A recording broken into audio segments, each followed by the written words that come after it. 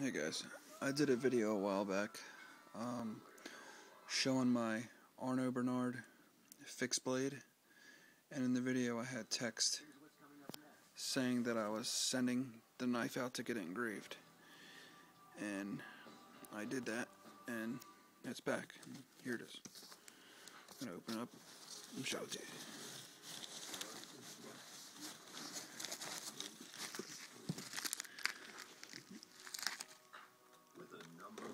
Now, I'm not gonna lie, I opened this earlier, so I couldn't wait.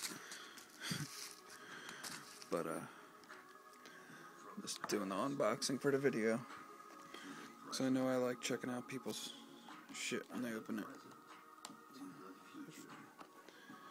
I figured you want to see it.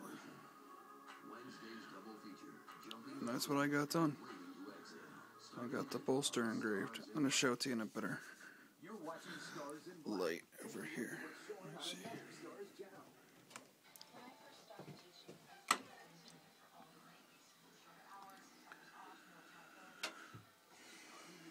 And there it is. That's a Russ Zima engraving. I just love it. I love all the blackout. It's just cool. Again, this is on an Arno Bernard fixed blade with like blackish blue-green mammoth ivory scales. About a 5.5 inch blade, somewhere around there. I just love engraving. I think it's badass. Traditionally, like old school traditional, it's done with a hammer and a chisel. If you check out videos, a big ass chisel and a hammer, they do those fine little cuts. If you look closely, there's little, look like right in here, there's these fine little cuts. Let me see. I can just barely see them. I don't know if you guys will notice them. Right there, though. Little minuscule microscopic cuts. Right there on the sleeve, all the leaves. You'll see these little.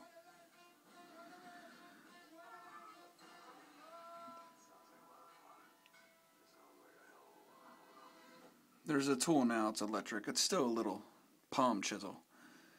That's what most engravers use nowadays, though. Which is still cool, it's still hand engraving. As long as you're not having the guy use a rotary tool, like a little pen that spins. I was told by an expert engraver that would devalue your knife. So don't go that route. It's very cheap too, so it's tempting, but it's not going to look right. And a pro can tell the difference. Even you can tell the difference if you look. And your knife will be devalued. So don't go the super cheap route. Alright, just wanted to show you guys that.